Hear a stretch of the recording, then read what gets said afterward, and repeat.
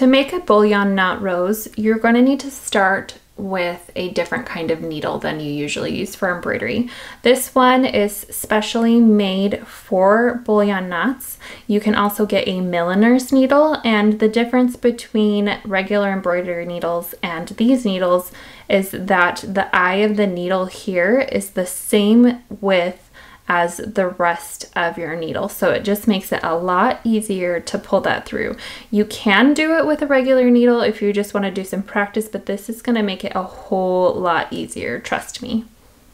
So to start out with, I just want to review a couple bullion knots just because they are a little bit more of an advanced move.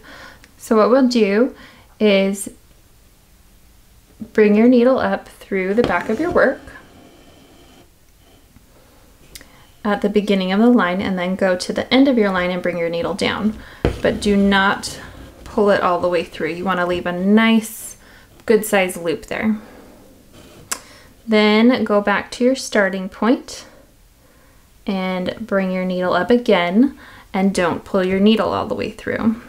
And what you want to do is start wrapping this thread here around the needle and push it down.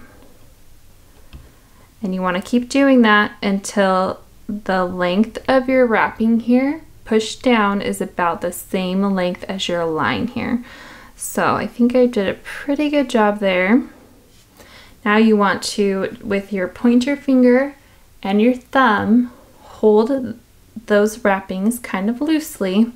Push your needle up through the back as far as you can get it, and then come in through the top and pull the needle through the wrapping. And so now you're going to pull it off to the right here and keep pulling.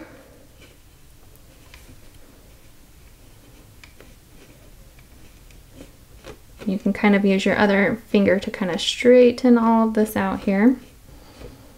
And then take your needle and go back down in the hole on the right to secure it. And once you've got the hang of making your bullion knots, we can start on the bullion knot rose. So I like to start my roses, there's different ways to do it. I like to start mine with a French knot in the middle. So I'm just going to bring my needle up through the back of my work, wrap my thread around a couple times, and then go back near that same hole. Once you have that first French knot done, bring your needle up near the top of it, and then back down near the bottom. Leave the loop of thread on the top, bring your needle back up in the first part, and then wrap the thread around. For these first knots, you don't need a whole lot of wrapping because we're just going a short distance. And then hold the wrappings with your pointer finger and your thumb. Pull the needle out. And it's helpful if you pull in the direction that your knot is going to be laying. So since my knot was going this way, I needed to pull my thread this way. So once you've got that done, take your needle back down at the end of it. And now we want to do kind of a pinwheel pattern around that center French knot.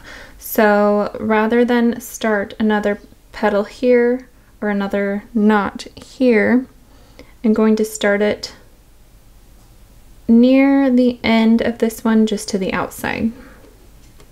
So bring your needle up here, and then I'm going to bring it down to the left of my French knot. Bring it up in your original point, wrap the thread around,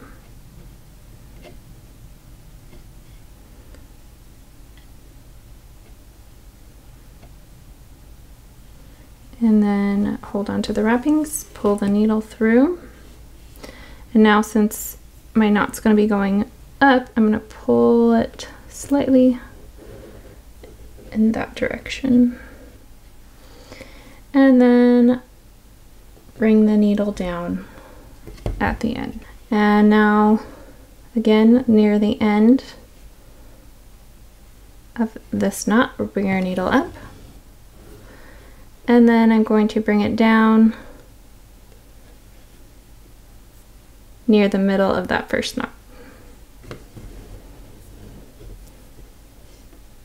Back up, wrap thread around. Okay, and now bring the needle up at the end of this one. And then since I want to start making them bigger, I'm going to actually skip over this little one here and head on over to this knot over there. So here's what mine ended up looking like. I didn't get the pinwheel pattern exactly how I would normally like it. I'm still learning and still practicing. This takes a lot of practice and a lot of patience. I think I redid this one probably at least 3 times. So if you don't get it the first time, don't be too frustrated. Don't be too hard on yourself. Just keep trying, and you can make those smaller or bigger, however you want them to look. And that is how you make a bullion rose.